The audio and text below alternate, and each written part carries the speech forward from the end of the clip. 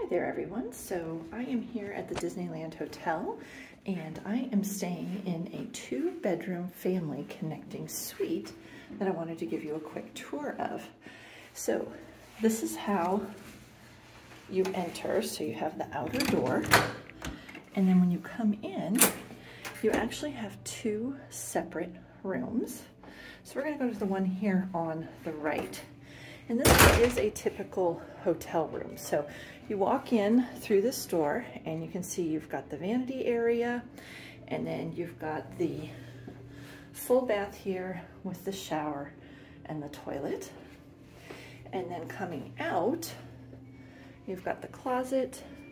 And in this particular configuration, you have a king-size bed with a single, that's actually a pulled down, so it folds down flat to be a single bed as well. Now you can get this with a 2-queen configuration as well.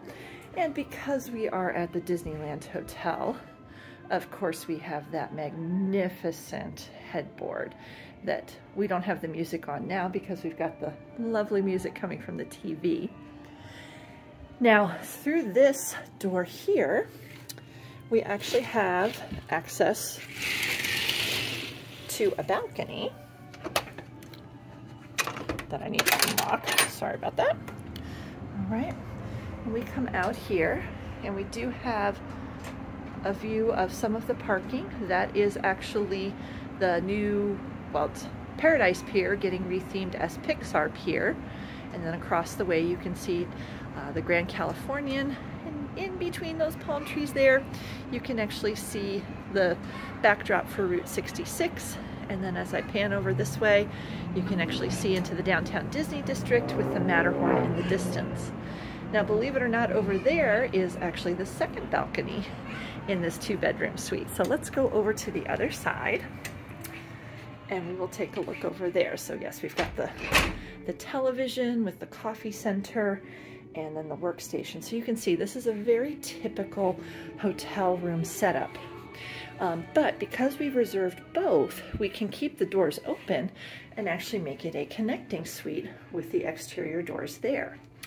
So coming into the second bedroom, coming in here on the right, we have a little kitchenette area first, which is nice. It's got some drawers.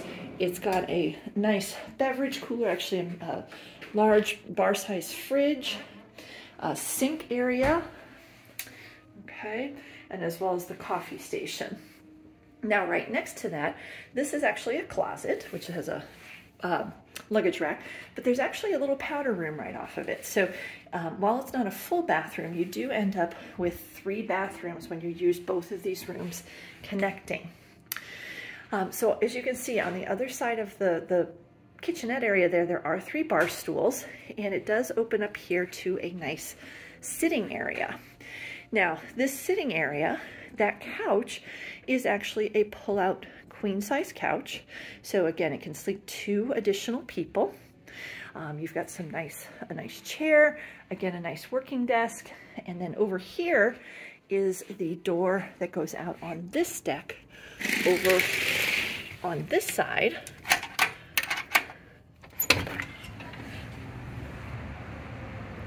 Of the room. So again, same kind of view. That's the balcony we were just on. There's a couple of chairs out here, and quite honestly, right now the weather is gorgeous, and this is really, really nice out here.